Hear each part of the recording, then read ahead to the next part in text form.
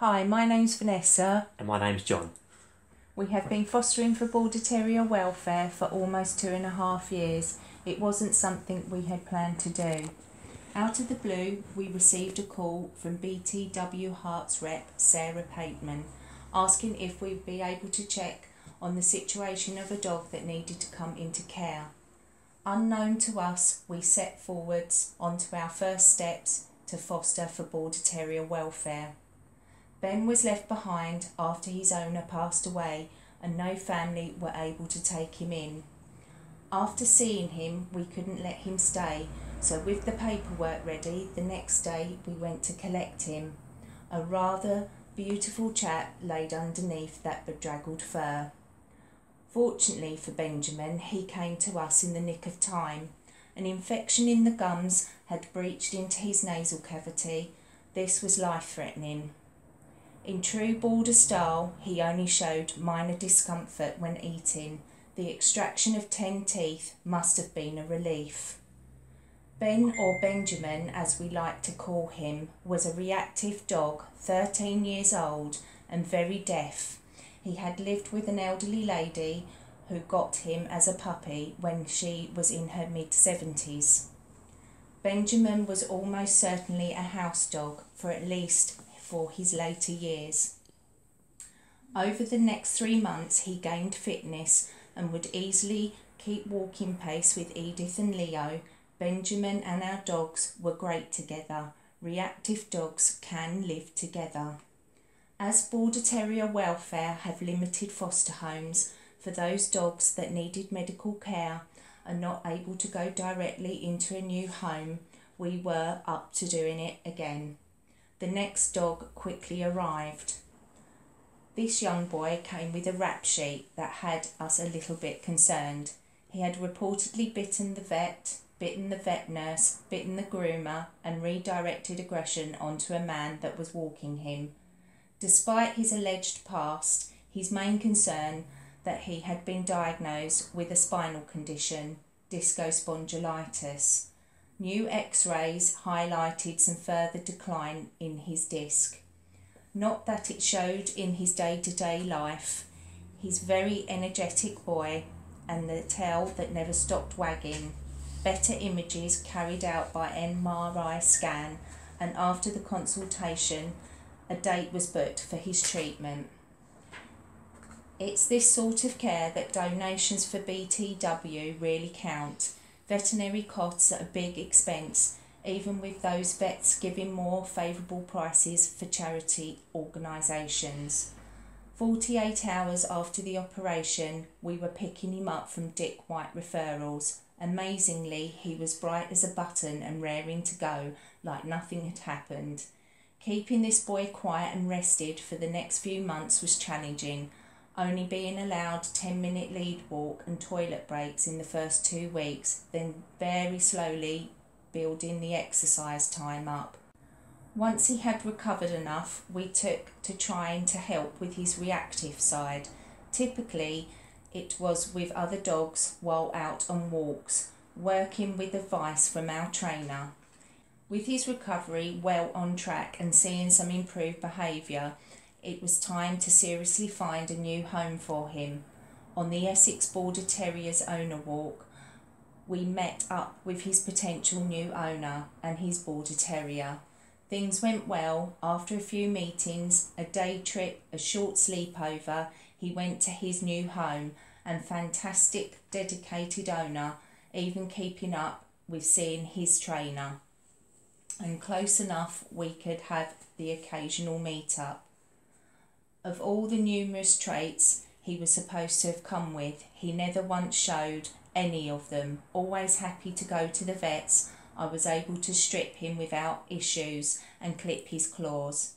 He fitted in with us and was able to freely move around with Edith and Leo, visiting our local dog-friendly pub and coming away for a mini break with our friends and their Border Terrier. He really became part of our lives.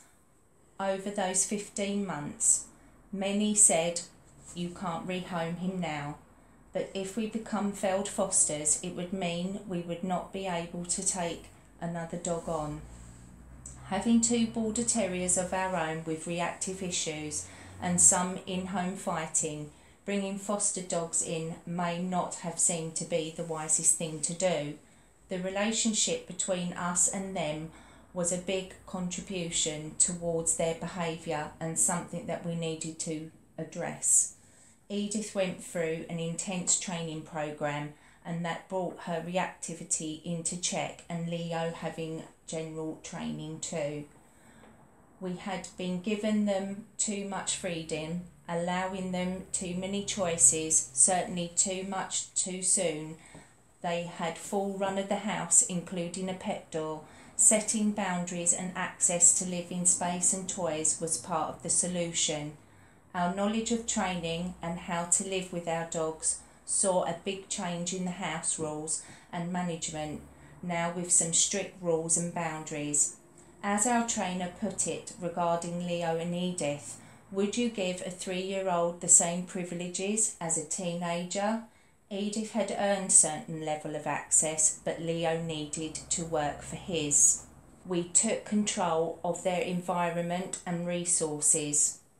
We were seeing a real turnaround in their behaviour. With boundaries and structures now set out, we could introduce and enable a new dog to live safely in our home, and most importantly, set them up to go to their permanent home. Having a foster dog is not all love, cuddles and kisses on the couch. It's almost the opposite. At first, giving the dog enough personal space and guiding them in the first day or two, there's not really much in the way of affection. It's very easy to put the dog under pressure and not even know it, and reassuring a dog when nervous, fearful or anxious can be reinforcing rather than assuring. Allowing them to adjust and work through the first phase to make them more confident and able to deal with other stressful situations, with us being there providing guidance by staying calm and neutral, they adapt and start to trust very quickly.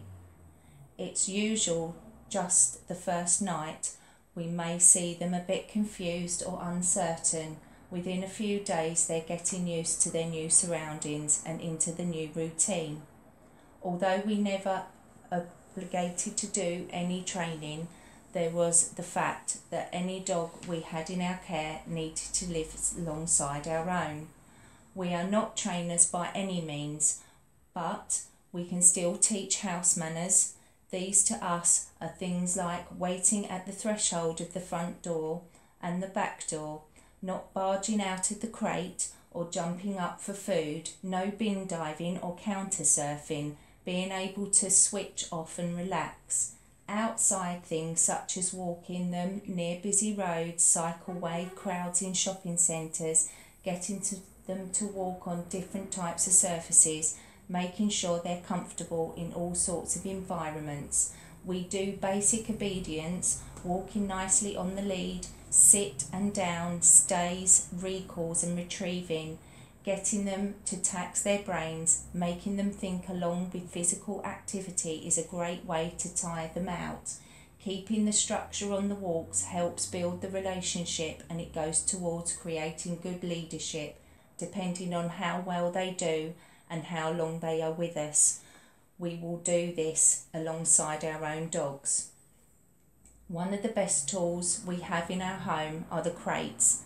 Having a dog conditioned with sleeping and being crated while you're out has a lot of pluses going for it. A dog can spend time in a crate even while you're in the home, is unlikely to suffer from separation anxiety. The possible chance of illness or injury, it will provide an invaluable tool towards a less stressful recovery. We also had crates, but we only used them relatively briefly at the first with our own dogs. Going back to using them as part of the way we live with them has now shown to be very, very beneficial. Other things that are important are being able to handle the dog, putting hands on to check for parasites like ticks, looking down the ears and checking teeth, nail clipping and hand stripping their coats, making sure that we can do all of these things. getting them on the right diet and a correct body weight, we favour grain-free food due to health issues we have previously encountered, and found raw feeding most beneficial, particularly where food intolerances are involved. Getting the dogs onto a good quality and suitable food is all part of setting them up to be healthy and successful in their new home.